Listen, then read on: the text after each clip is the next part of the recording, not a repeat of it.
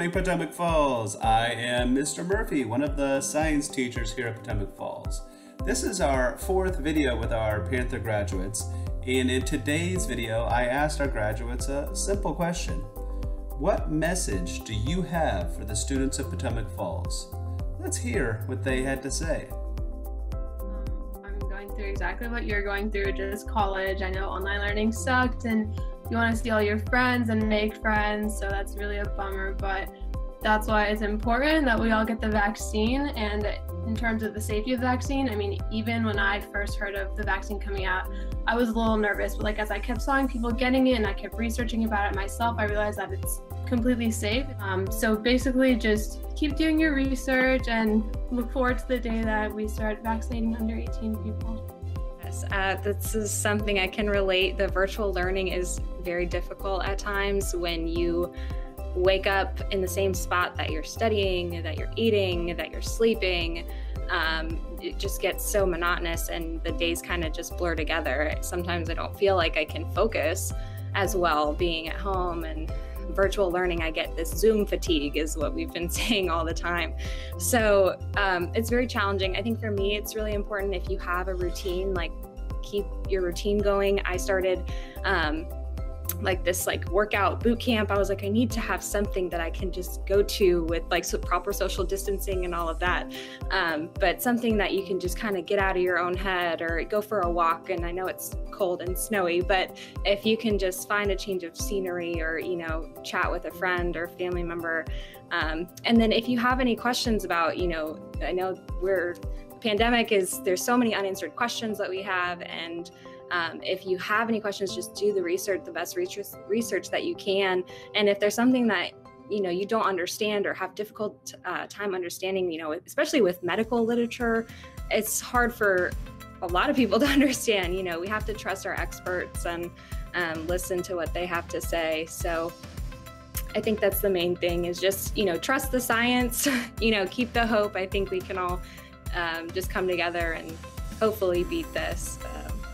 So when COVID first hit, I was in my third year of pharmacy school, so I was still taking classes. I wasn't on any rotations yet, and it was definitely hard. It was quite an adjustment. I can't even imagine doing that in high school, since you have classes all the time, you have friends that you want to see. The social aspect of high school is so important.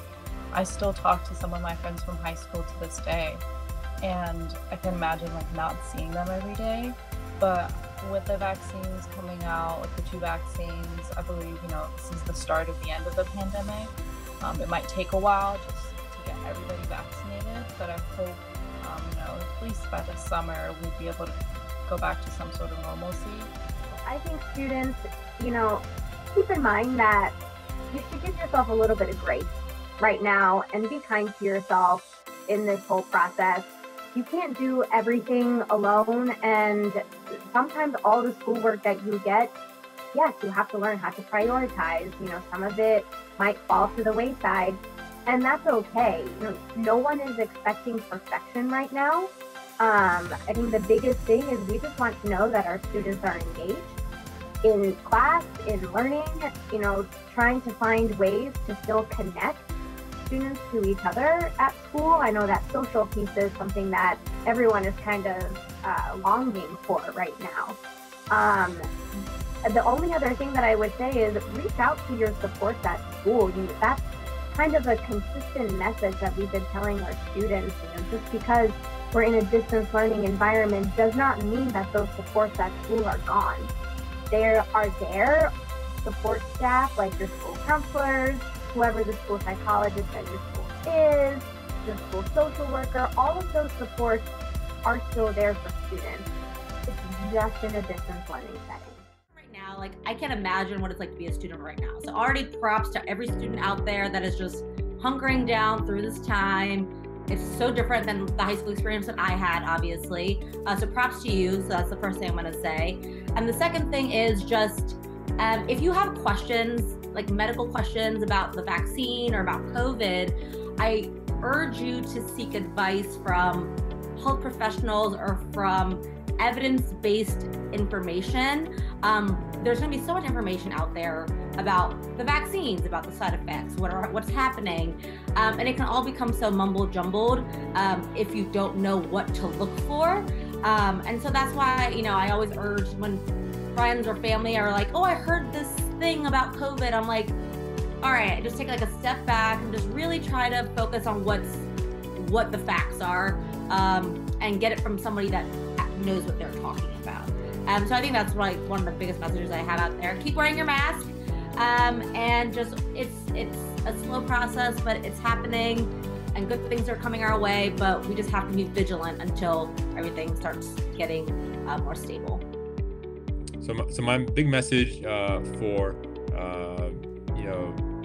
students and folks in the community is to sort of give your parents a hug and tell them that you love them, because I know from personal experience that they are trying their best, and they're trying to roll with the punches just like you are, and everybody's sort of in unprecedented times and spaces. And similar to your parents, they don't want to keep you from your friends. They don't want for you not to be able to do typical, normal teenage stuff. They want to keep you safe. And you'll learn soon that when you have kids, your number one priority is to keep your children safe.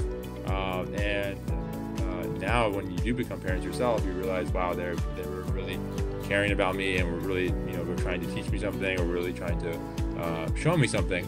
And you don't appreciate that really, unfortunately, until you're in that spot and you've gone through those experiences. And I'm not telling you to sort of be wise beyond your years, but I just in the back of your mind, there's a caveat of your parents are trying to do the best they can, as you guys are, and to let everyone have a little bit more slack.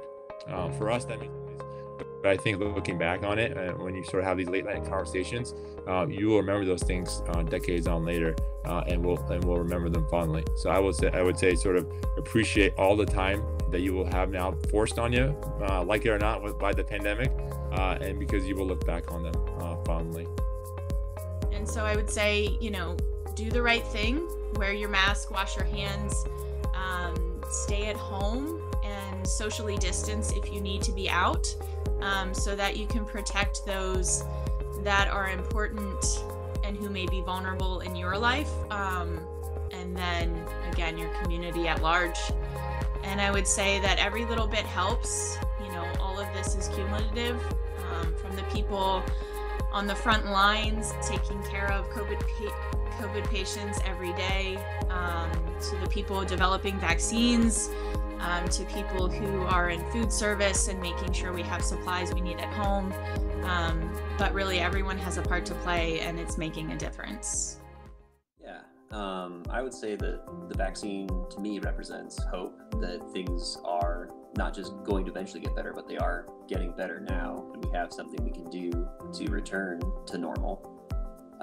It is scary for some people because it's a vaccine that's never been used before, but they've done a whole ton of testing, and some of the healthcare workers like myself have taken it partly so that if there are other side effects or troubles, we can let people know before it eventually gets to the healthy young people. I just hope that when it's your chance, you are able to get the vaccine and you choose to take it. I know this has been a super difficult last year, and a year that probably none of you guys were expecting, and I'm sure it's definitely affected you guys from things that you were looking forward to, whether you were junior and senior and wanting to go to prom or even graduation. Just know that all of us here in the healthcare field are super appreciative of all the sacrifices you guys have made to try and really quarantine and stay safe and protect not only yourselves but your friends and family. I know the end is in sight. We're so close. Just hang in there as much as you guys can. Keep social distancing. Get that vaccine whenever it comes out and is available to you and your parents and your friends. And just know, from one healthcare provider to you all, super thankful for everything that you guys are doing.